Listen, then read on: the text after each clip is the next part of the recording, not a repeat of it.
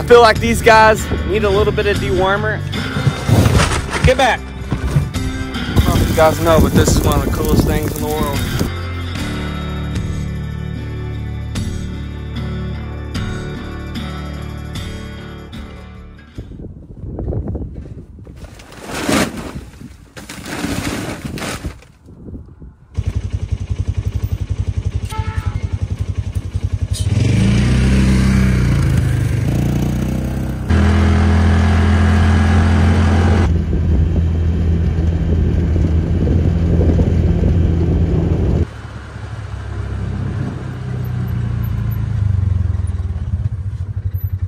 Good morning, everybody. Big Joe, Big Joe. Hey, buddy. Got some treats for you today. Hey guys, welcome back to Cross Timbers Bison. This is Big Joe. I'm Dusty. It's nice to be greeted by a big breed bull, big bison breed bull. We're about to pull through here. I feel like these guys need a little bit of dewormer. Well, the geese are super active this morning down here on the pond. It's usually the chickens if I'm up at the barn. Down here at the pond, now it's the geese. I feel like these guys need a little bit of medication. It's that time of year. We're about 2 months out from working the bison, but with the weather conditions that we've been having this winter, I feel like there's some animals in here that need a little bit of attention, so we're gonna give them a medication day. I'm gonna tell you what it is and why we're doing it. We're gonna try it right here. All right, guys, here it is. Our bison sticks are back in stock. You can check them out on our website right now. Get them before they go, crosstimbersbison.com.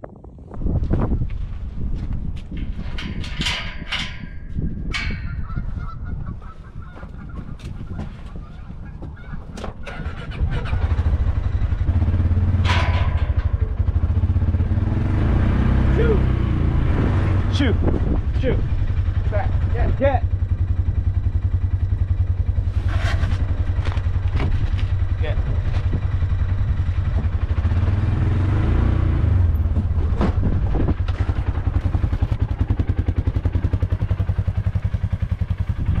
Big Joe already found it. It's curious. Got my little temporary flag to keep them waving. Somebody already found it. All you gotta do is hear this rattle and he knows what it is. I think they're ready to run. Probably are. You guys ready? Come on, let's get you some cubes.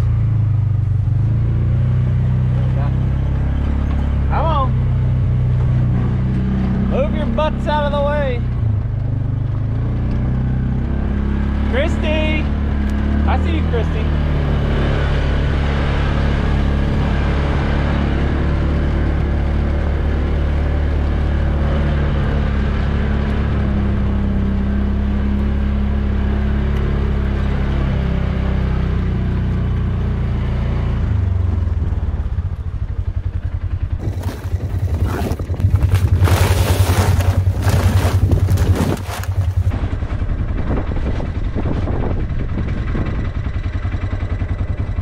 Let's give them some of these cubes, medicated before we get attacked. Woo! Come on!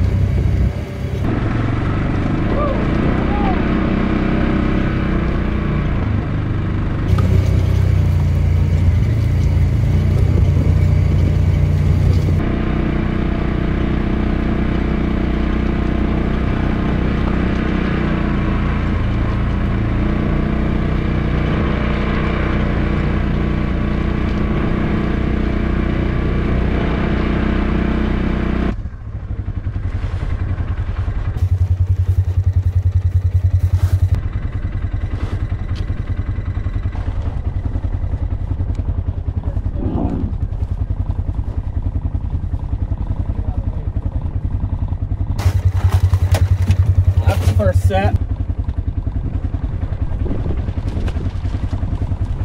All right, we're gonna do another sack so we can all get a spread of it. It's important here. Okay, come on. Woo! Let's go.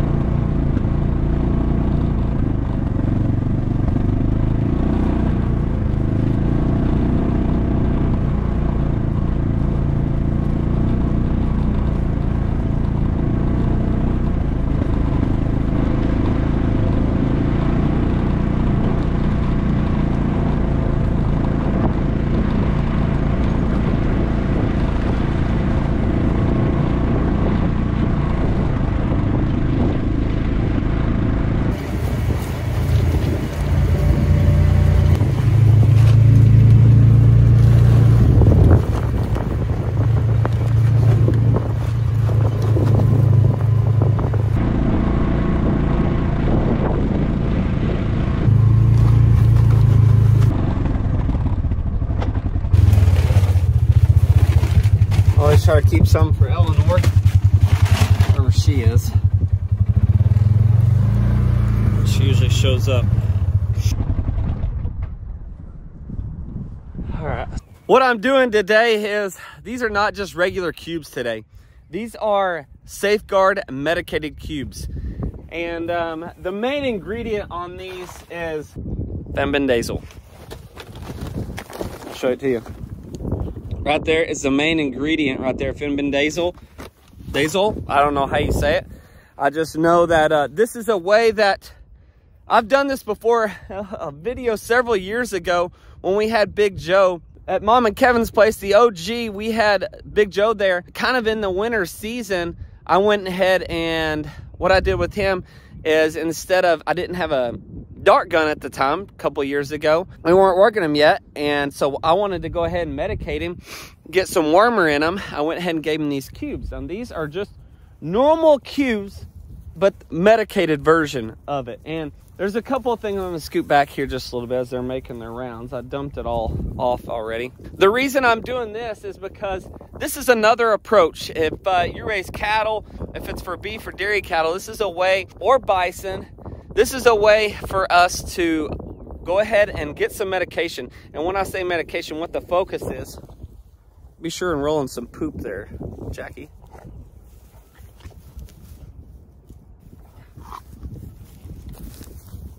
Whew. Bison will get you. Got them all stampeding this way. That's why you got to be out of the way. Oh, look out. If I could ever get to this. The reason that we do it this way is the weather here, we've got a lot of rain over the winter, above average rainfall, and you mix the cold and the rain. These animals are tough, we know that, but it can also bring them down just a little bit. And if there's any slight of sickness in these animals or any type of weakness or something, weather can bring them down like that. And so I'll pick this bag up, and you can see it's been set in my barn. It's got chicken poop on it, of course. It's nice, but this is basically what it is. You can get it. I got it locally here at Sulphur Farm and Ranch. You know, I got a 50-pound bag, and I'm sure there's a treatment process if you got fewer animals, but I got 2 bags, so I got 100 pounds for roughly 37 adults out here. You can structure this however you want, or however the directions say, but this is an easy way for us to do it. And we're hoping they all get, if you do 100 pounds divided by 37, okay, you can do the math on that, on what they're getting. You hope that they at least get about 2 pounds a piece. Now, will that happen? No, because this is the way we do it. We don't have feeders spread out on our ranch, and then you dump the cubes in the feeders, right? That's just something we don't do. We don't come out here and feed them like that. That's why you buy the big 3/4 size cubes. Let me grab one. Now they're gonna hear it and wanna come over to see me. Like 1504 here. So I'll just grab a handful of them just so you guys can see what they look like. So this is all they are basically. It's a 3/4 size cube. This is the biggest cube. This is my normal cube that we always feed the bison for treats or to follow the ATV. This is the same sort of stuff, but this is just a Safeguard. We typically don't feed Safeguard. We feed a local 14% cube. But this one here is just a medicated version from Safeguard. Now, this is not the most effective. This is basically a supplemental way. Oh, we've got somebody coming to see us here. Hey, I'll just throw you some cubes down there, Mr. Big Joe. Oh, no more, buddy. Hey, no more. Big Joe. Too close, buddy.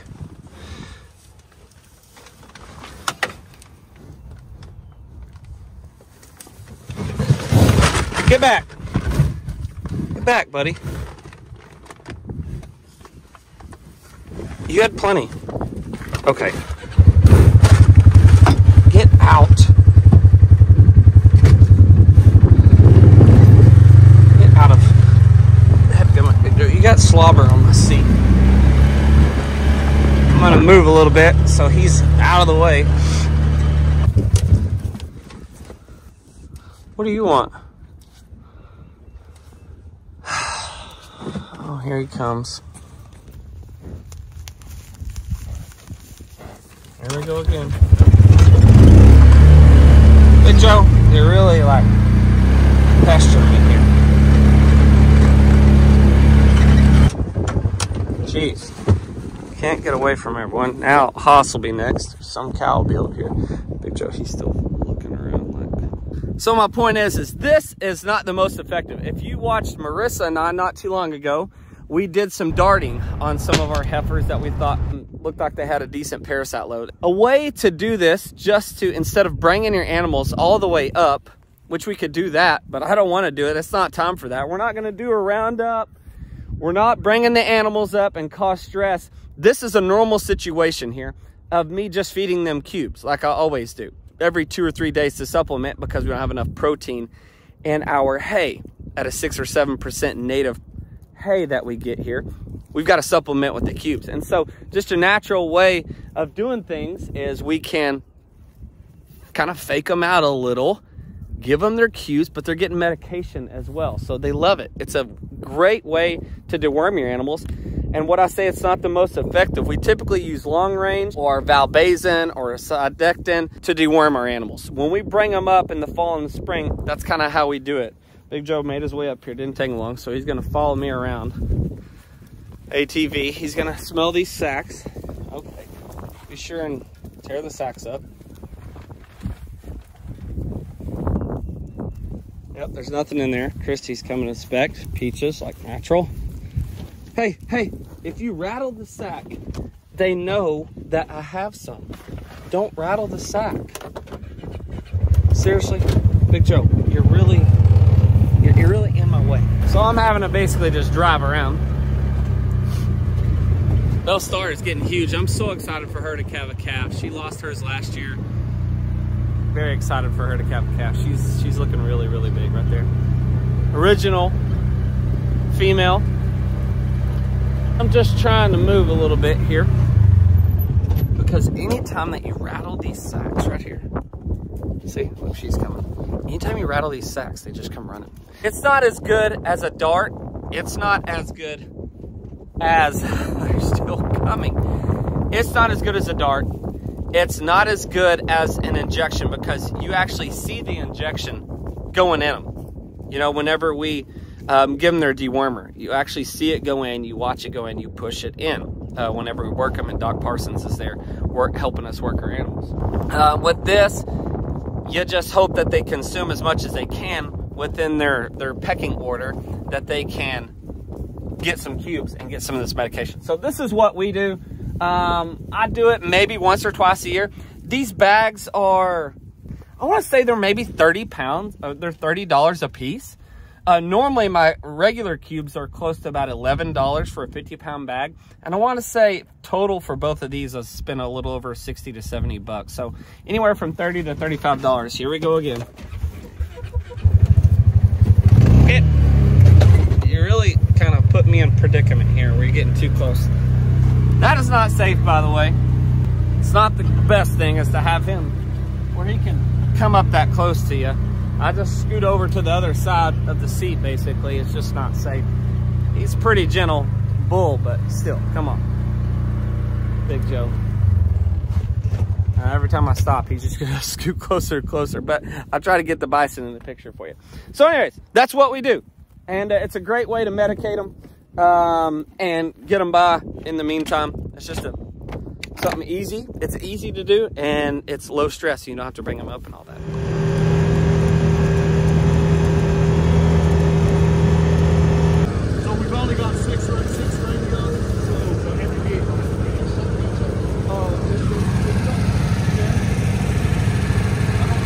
Hey guys, look who it is back there. It's the old brother-in-law getting out there, bringing back old time's sake, burning together. How about that? Burning some property out here, part of Mawa organization. Having some fun today. I get the drip torch.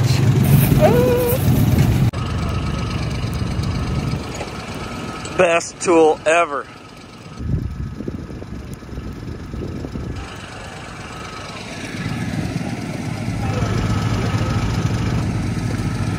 You need one of these. I have one. Oh, you're good. You do? It's on the way. I ordered one the other day. Yes. I can do this about every day. No, Cole Fagan does. So we're out here, part of an organization that I'm a part of. It's called LAWA, Lake of the Arbuckles Watershed. It's a local organization here to basically help take care of the vegetation, take care of the soil, which ultimately takes care of our water that goes into Lake Arbuckle here locally, just down the road from the Ponderosa. And this organization is designed around that. And so farmers and ranchers can come together to try to restore land, do things the right way, and protect our water. And that's what we're out here doing, is part of these methods of cleaning places up and taking care of the land, the soil, the water, is prescribed burning, which you guys know I love prescribed burning. We actually done it on the Ponderosa before, and that's what we're out here doing. We kind of go around to different people's properties that are under this organization. We come together to help landowners to perform these prescribed burns so that we can enhance the land, the soil, and the water. And it serves purpose, and it's a community thing that will help everybody out in this part of Oklahoma that involves Lake Arbuckle. All right, so we lit the west side of it, and I stopped kind of right in here. And then a guy went across this road here where we're keeping it separated, lighting the head fire, and that's why you see the big smoke there. The wind's coming out of the south, pushing it across. So we lit the back burn, the back line here this way on the north side, and it slowly comes this way. And then when you feel comfortable and everything's right and you got it black, then you can light it on the south side. And Cole, do y'all need some help?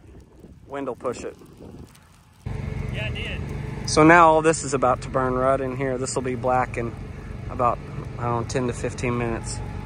There's a lake here. That's our southern border.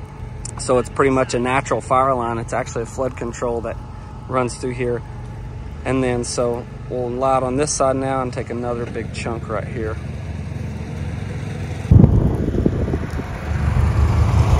So Michael's lighting off of a four-wheeler. He's got a drip torch in his left hand.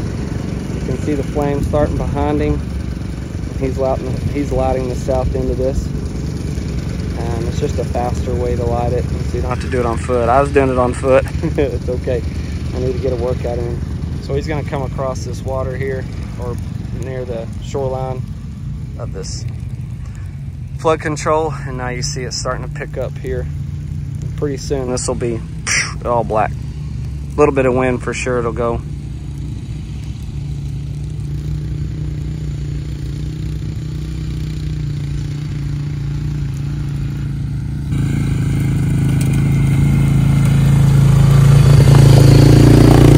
Yeah. So there we go. There it goes. It's picking up some steam now.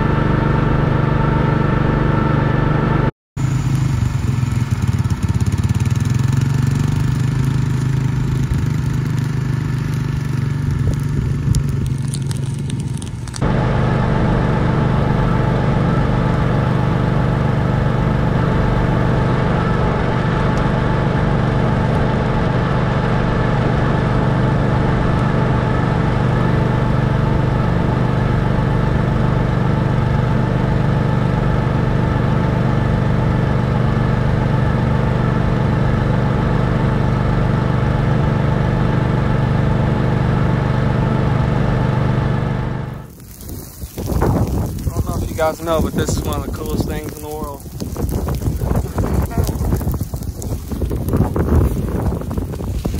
South wind got it going. Doesn't Hey, take long. Chris. Ranger. Copy that. A little bit of wind will push it pretty fast and far. Yee.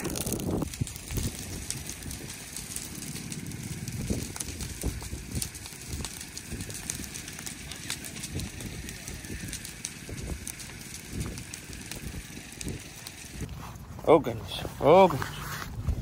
Look at the new bullet. Bullet!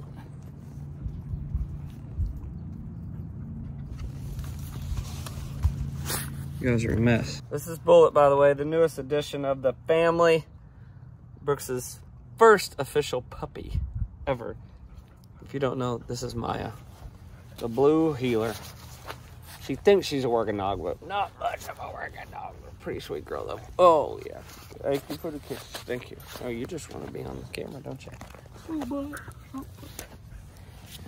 It's always fun to burn, especially when you get a bunch of guys together that love to burn.